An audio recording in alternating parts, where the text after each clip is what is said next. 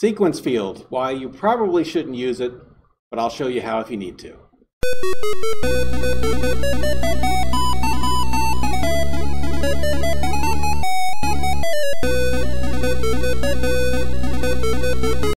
First, what is a sequence field? A sequence field is a field that creates oftentimes an integer that is automatically incremented every time it's invoked. So if you create a document and it's document 1, then that index is moved to document 2, and the next time you create a document in 3, 4, and 5. And so you have a very specific and ordered sequence of numbers that show up in your documents. Useful for some circumstances, but we're going to first go through why you probably should avoid them if you can. And probably the biggest reason why you don't want to use an indexed sequence field is that it doesn't scale very well. The MongoDB method of storing documents is very distributed, which is one of its selling points. I mean, the whole idea is that you can make a massive collection of documents that scales extremely well. This is why really large systems like Google and Amazon and Facebook use distributed NoSQL servers like MongoDB. It's because it scales so well. As soon as you use an indexed sequence field, you've just removed a lot of that scalability, because every time you add a document, there has to be philosophically, some source or some place for the knowledge of what numbers have been used so far has to be stored. And that becomes a single point of failure, which actually comes into the next problem. It also becomes a traffic choke point. So every time you add a new document that has a sequence field in it, it will have to lock that one document that's keeping track of the current number, update it, and then release it. So if you have multiple documents created at the same time, say from a really busy website, they'll all get in queue, and each of those things will be processed one at a time. In other words, it can't do the huge scaling that you would expect out of MongoDB. So if you have a small website, maybe it's not a big deal. Or if you have an application where you're using the sequence field very rarely, maybe it's not such a big deal. But do keep those things in mind. You don't want to become dependent on a sequence field on a project you suspect may get to be really big one day. You got single point of failure, so if that index document gets deleted, you've lost your ability to keep indexing the fields, and in fact you probably start getting duplicate indexes. So you'd have to recreate and fix the system after the fact, and that can get somewhat complicated. And then the third problem is that it does, and this is a minor thing, but it has been pointed out in various forums and the like, it also provides a little bit of information disclosure you wouldn't necessarily want to give out. For example, if you had a list of users using your system, if the user were to figure out what their index field is or their ID field is, they could probably guess the number of customers you have, and it's frankly none of their business, most likely.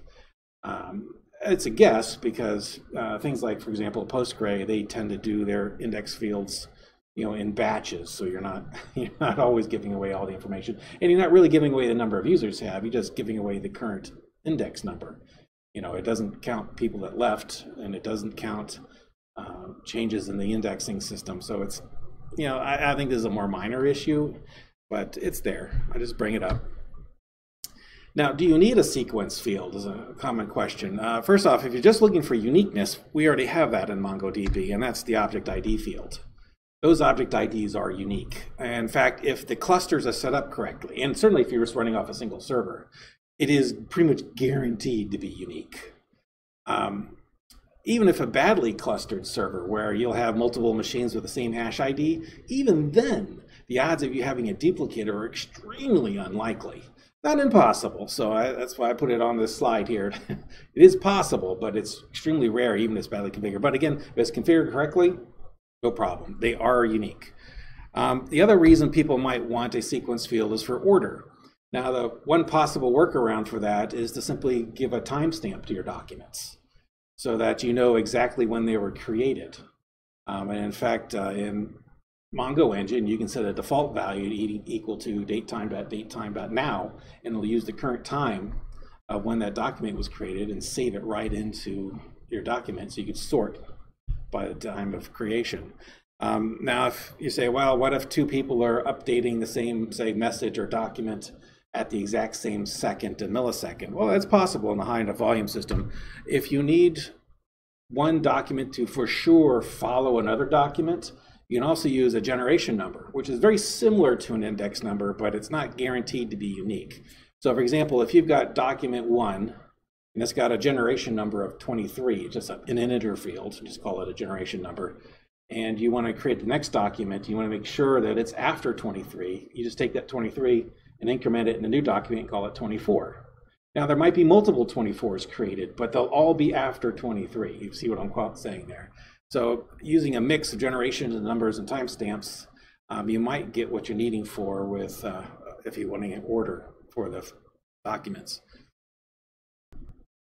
And if you read all this and you say, you know what, I still need a sequence field. Well then, let's get started.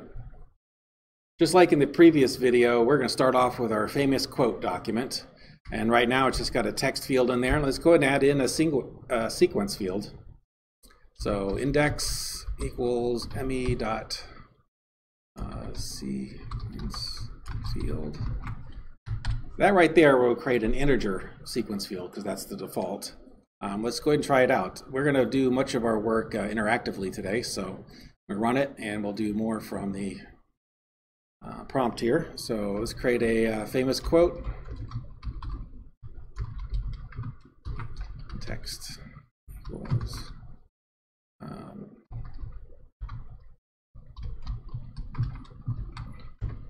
okay, we got a famous quote created. Let's go ahead and save our work. All right, and let's see what the index is. fq.index, and it's a 1. And if I do this very thing again, I create another famous quote.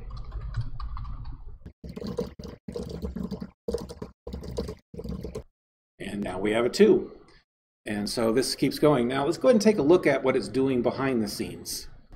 So here we have our MongoEngine counters, and here we have our famous quote. MongoEngine counters, that's the collection that was automatically created by using the sequence field. MongoDB itself doesn't actually support a sequence field underneath, so don't go looking at the MongoDB documentation looking for that particular data type. It is simply an integer field by default, at least with MongoEngine, and MongoEngine's doing this. That's why it's labeled a MongoEngine collection. So MongoEngine.counters is the collection used by MongoEngine to keep track of all those counters. Let's go ahead and take a look at that. Here we see one document for the famous quote class dot and then the field name index. And that's how it keeps track of the counters. And in here, of course, is the ID, and then here's the current number that it's sitting on. This is a single document for this class, and that's where the current counter is kept. And that's also why this can become a slowdown on a high volume system, because in order to increment that counter, the MongoEngine locks the document to do an atomic update to ensure that if it increments it to 3, that it's the only increment to 3, that it's not incremented to 3 twice. So it has to lock the document as a whole. So if another insertion is occurring at the same time, it has to wait its turn. The first insertion has to occur, then the second one, and so you end up with a long queue waiting on this one document, and it can become a point of contention for the system. Again, only really a problem if it's very high volume that you're working with, or if you're doing, say, a mass insertion. You want to insert 50,000 records. Well, instead of it taking, just a couple of minutes like it would without a sequence field, you might be waiting a couple hours because it's got to, one at a time, lock this document, update it, unlock it, and then go on to the next insertion. It can slow things down. Let's go ahead and take a look at the famous quote collection. And here's our 2 documents. There's the index of 1 and the index of 2. Let's play around with this a little bit. There are some extra functions available to us in the form of parameters. So if I don't want it to be an integer, I can actually create a value decorator.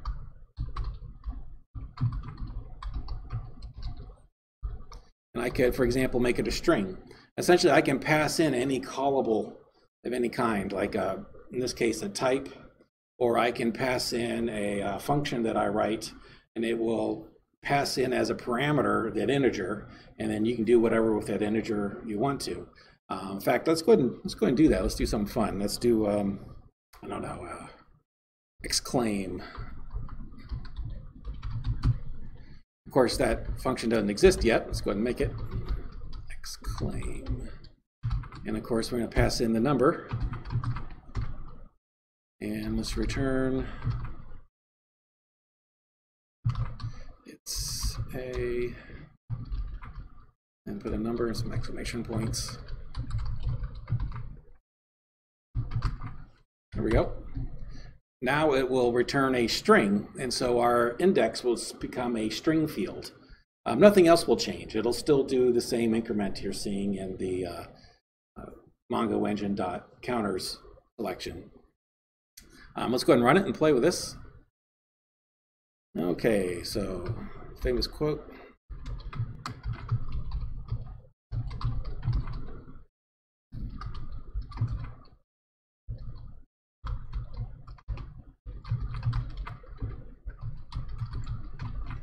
Save the document, and now when I look at the index, it will say it's a 3. Now, what you return here from your callable, in this case a function, it will attempt to interpret it on the fly. So I could, for example, have an if statement there where on odd numbers it returns an integer, and on even numbers it returns a string. Or maybe on numbers that are divisible by 9, it will return a floating point number. And MongoEngine will do its best job to reinterpret what you mean by that and turn it into a proper dynamic field. I don't know why you would want to do that, but there it is. It's an option. Okay, and one last trick, and this is kind of interesting. Let's say you've got two, in fact, let's go ahead and make 2 documents here. We've got a famous quote, but we also want some unfamous quotes. And let's say you don't want, let's go ahead and take this out.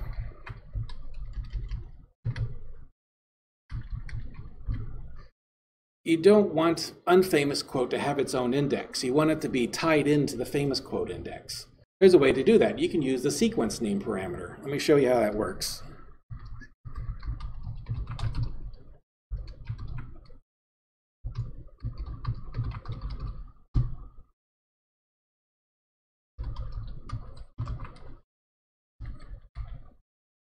Now it's using, unfamous quote is using the famous quote.index key in the MongoEngine.counter collection to do its sequences. The unfamous quote will use the exact same counter. And so if I do this,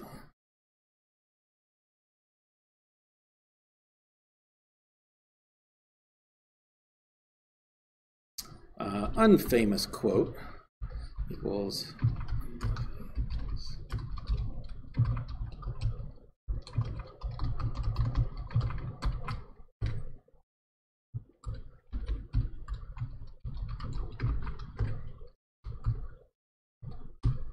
index, it should come back with a 4. Ah, it didn't though. What did I do wrong? I figured it out. You don't put the field name in there.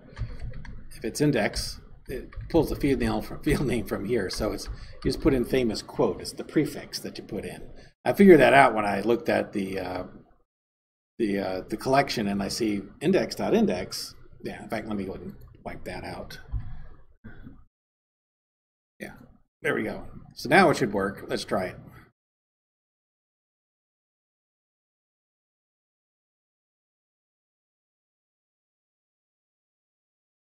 Okay.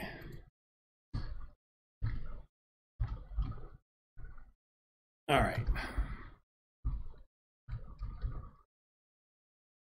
Blah, blah, 4.